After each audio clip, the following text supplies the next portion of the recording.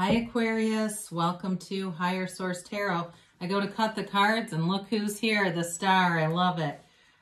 This is your weekly tarot check for the week of November 1st through November 8th. This is for all Aquarius, Sun, Moon, Rising, and Venus. I just get a kick out of stuff like that because I feel like it's the universe also saying, hi Aquarius, there's 78 cards here. So to just get that perfect cut, it just makes my heart sing. Thank you guys too for everything you do for the channel, from watching readings to liking videos to certainly subscribing. And if you're new here, I'd love to invite you to join us and subscribe. I post new readings every Friday, and then I typically will post again on Monday or Tuesday. There is usually one odd week of the month where I don't have a second reading. It just kind of depends. As we head into the new year, I'll probably have readings every week though. So if a reading doesn't resonate, you can check back in a couple of days or check a different part of your chart and see what else might resonate for you. I don't give personal readings right now. I just don't have the time, but if that ever changes, I'll make an announcement on the channel. So let's get the guidance, please, for Aquarius. What messages do you have for Aquarius, please? What does Aquarius need to know? Sun, Moon, Rising, and Venus. Let's just do one more there. All right, so we'll do our tarot reading here, and then we'll do an Angel Answers Oracle card reading. You can ask a yes, no, and a timeline on those. So you've got, oh, I love it, the Wheel of Fortune, the Six of Cups, the Two of Wands, and the King of Pentacles. And then there's the Star again. Isn't that cool? You've got the Page of Cups, the Empress. Wow, this is beautiful. And the Two of Cups. I hope you guys stuck around. I got a little bit slow start, and I know sometimes people don't like that, but boy, is this worth the wait, isn't it? So you've got three major arcana. You've got yourself showing up here with the Star, so Aquarius is here. You've got Water, Pisces, Cancer, Scorpio. You've got Earth, Taurus, Virgo, Capricorn. You've got Fire, Aries, Leo, Sagittarius. And so with the Wheel of Fortune, you know, for some of you, it's like you're kind of getting off the hamster wheel, all right? If things have been feeling a little bit out of control, you know, it feels like you're getting a little more grounded here. But there's some things about this card too, some really special things about it that represent the laws of the universe. This is a great law of attraction card. And it also too, around the wheel, it spells tarot. But if you take each one of these letters and use each letter to start a word, it actually spells the first, actually spells the name of God in Hebrew. Okay, so it's a very layered card. And you have on this side with the serpent, that's the vibration. Okay, that's those vibrations that attract. And then this is our rising consciousness on this side. So basically what they're telling you is you're ascending to a very high frequency right now. You are attracting high quality things into your world, especially with love. It really is a beautiful love reading, but you've got money here too. So this truly is a stroke of luck in your favor. And what it really is your perfect alignment. It is releasing all resistance and bringing things in. But when we are living in this human space, this earth school, we tend to call it luck. And I guarantee you, you're going to have people around you that say, you are the luckiest bugger I've ever met. And it's because you're really in alignment with the universe. That's all. So you are commanding things here and bringing things towards you. It is a new cycle beginning, and it's awesome. So with the Six of Cups, for some of you, you've got reconciliation with a soulmate here. And you've got it multiple times, okay? So, and I know some people are like, no, don't bring them back. Well, they're here, and it might not be for you. But for somebody here, you've got somebody who's going to return. And they are going to come in with an offer. It does feel like there's still work to be done in the relationship because, you know, two of these are rather immature energies and they can be a little bit unstable. But I do feel my more from a psychic level, but really I'd almost call it mediumship. But anyway, from that more global perspective, I don't feel like it's immature as much as there just needs to be some healing in the relationship. So I don't feel like it's going to be in and out and unstable that way. I just think that there needs to be some transparency about things. Somebody needs to come, and really both sides, both people need to be open about their feelings. And I do see that here. There will be an outpouring and conversation, and it's got depth, okay? It means something. And I feel like somebody really means it right down to their core. So open your arms to it, because it's here for you. Now, for others of you, there certainly could be new love. And if you've had pain in the past, it really will be about being open about that, being open about your needs, being open about, you know, your feelings, and not advocating, that sounds so boring, doesn't it? But you know what I mean. Asking for the things you want in a relationship, not setting a stage where it's like you're pretending to be somebody you're not to attract the person. It's not that kind of relationship. It's adult, it's mature, it's having that ability, you know, to be who you are. And if it matches, great. If it doesn't, then it's not a match. But I actually do feel like it is a match. So you've got this Two of Wands here. Haven't seen this in a minute. You've definitely got success coming in, okay? But it's really about wanting more. And so for some of you in work, you're going to want more. It feels like more clients, more business. For some of you, it may be more like educational stuff here, where maybe you're getting some kind of certification or professional development or something like that. But it is having a bigger lens, seeing things through a bigger lens, and setting some kind of goal. Like I hear somebody saying, I'm going to double my income this year. And you'll do it. You've got the right energy as you head into the next year. And I know it's been challenging for some folks, but for others, people are making more money than ever, and they're donating more money. And so it really, for you, your energy is in attracting money right now.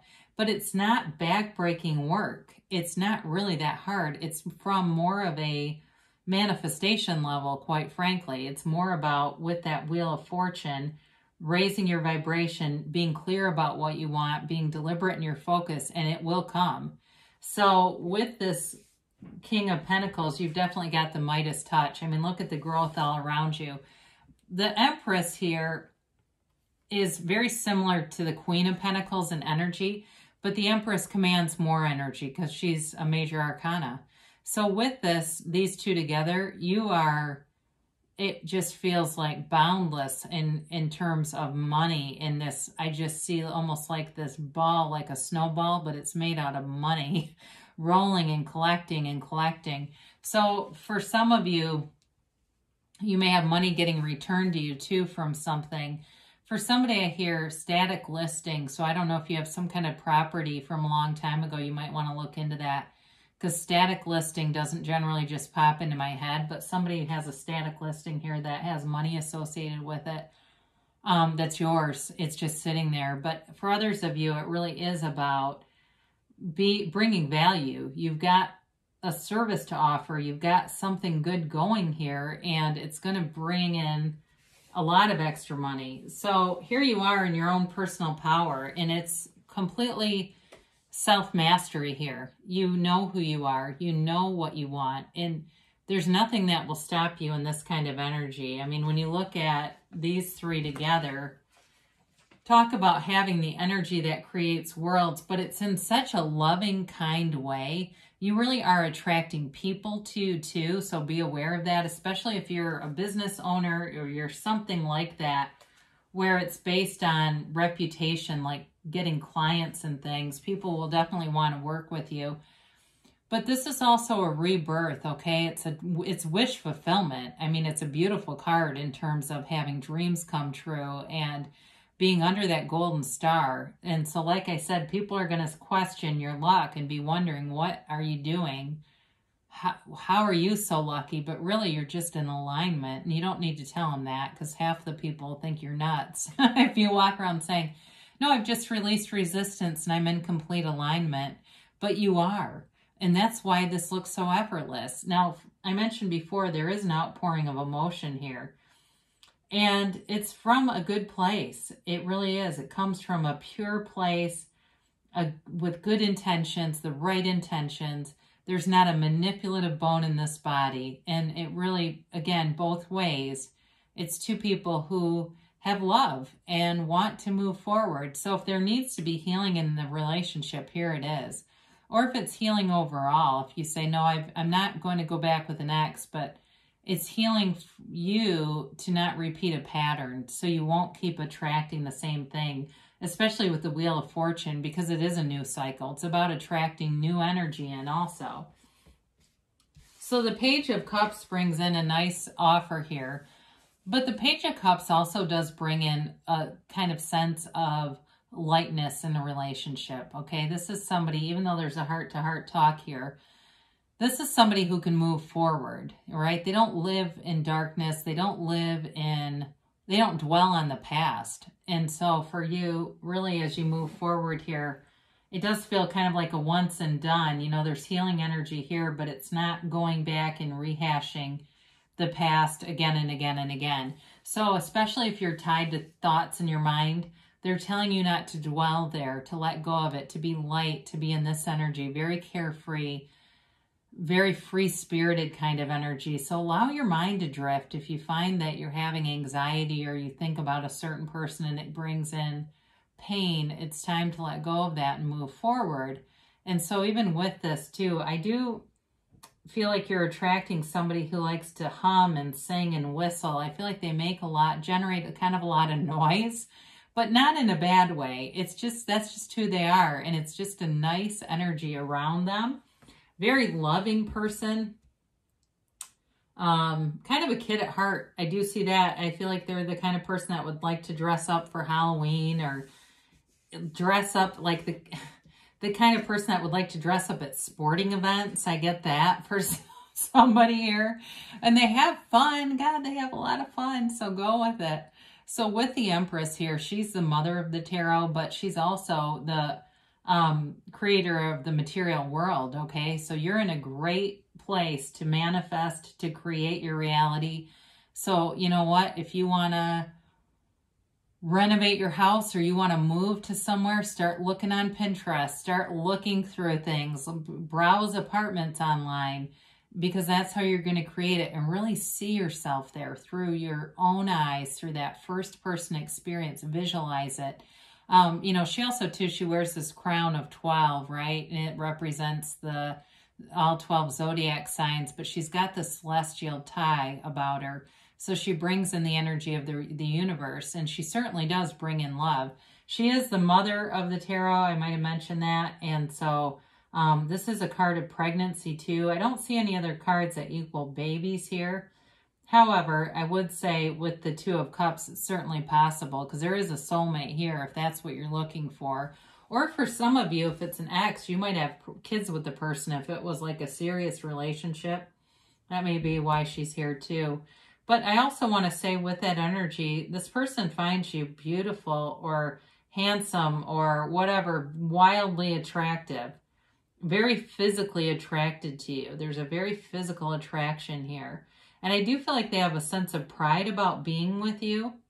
And not in a haughty way or an arrogant way, not in a negative way, but it is. I mean, doesn't everyone want that? They feel good being with you. And it's a match. It's like two best friends. In terms of work too, it's the right track. It's a job fit. It's you being exactly who you're supposed to be here. You being exactly who you were born to be here, and in that highest vibration of love. And when you're there, you can't lose, okay? So beautiful reading for you, Aquarius. I'm happy for you. I mentioned this before. Somebody said something about readers don't like to read for Aquarius because they think it's boring. I could not disagree with that more. You know, I say this a lot, gregarious Aquarius. You're the party animals. I used to know an Aquarius in college, and his nickname in his fraternity house was Otis, or Otis the Town Drunk. But I mean, not that I'm saying all Aquarians are drunks, but he was a fun person to be around. He was a partier. I mean, so I don't think of that at all. I think of Aquarius as like, where's the party? They're with you. So exciting things happen. And let's see what the angels have to say here. You've got trust. So they're telling you, with especially some of this law of attraction card, trust in that everything you need is within you. You have the power within you. You're the cause. Everything around you is the effect. So just live that way. No need to worry. So again, there's more reassurance there. There's nothing here that's negative anyway. I mean, not a card. I love readings like that. It makes my life easy. Now, they do have forgiveness. I feel like that's related to the star. So either way, if it's an old relationship or a new one, you just have to forgive and allow it to just move forward. They tell you to take action, so you're in timing, you're in alignment right now, and the answer is yes. So move forward, they tell you. Great things shall come to pass for you, Aquarius. I love you so much, and I'll be back again soon.